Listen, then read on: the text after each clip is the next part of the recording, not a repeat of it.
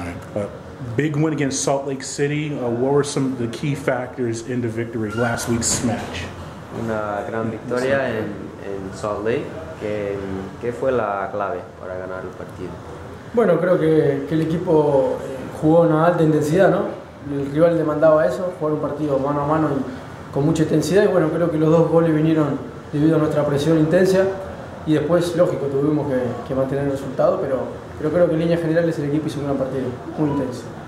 The game called for a lot of intensity from both teams, so we were going back at it really the whole game, but I think our first two goals really came from the pressure that we put on the defense. But it was a hard-fought win, and we were able to get the 3 points.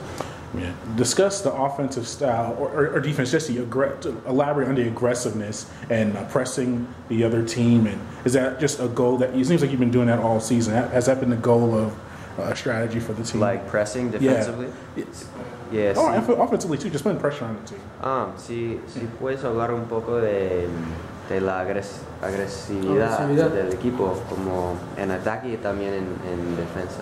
Sí, creo que es algo que el cuerpo técnico, más específico el entrenador, nos pide, que seamos tanto defensiva como ofensivamente, seamos muy intensos a la hora de presionar y a la hora de atacar, que seamos muy directos. Y bueno, es una virtud que tiene este equipo, tanto Miguel, Tito como Joseph, y trato yo en los que puedo sumarme, ¿no? a la velocidad y a la agilidad de ellos para ir para adelante. Yeah, that's definitely something that the coaching staff and especially Tata asks of us, is to be aggressive offensively and to be direct when we have the chances going forward. But yeah, they always ask us to maintain that aggressiveness, and one strength that this team has is players like Miguel, Tito, Joseph, and myself is our speed, so we try and take advantage of that to go at defenses. And also, when Vasquez, when he scored his first goal, described as seeing a young player, 18 years old, first professional appearance in MLS, first goal. Just talk about the excitement of the team for Vasquez. Sí, como Brandon marcó en su debut, ¿no? En el partido. ¿Cómo fue ese momento para el equipo cuando marcó? No, bueno, nosotros lo vivimos del punto de vista que se terminaba el partido. Si bien es bueno saber eso, ¿no? Que convirtió un gol, esperemos que sea el primero de muchos, pero no es más que un dato. Esperemos que siga por ese camino. Sabe que tiene dos números 9 como John y como Joseph, que son muy buenos, y bueno, la va a tener que pelear, pero fue algo muy lindo porque cerró el partido.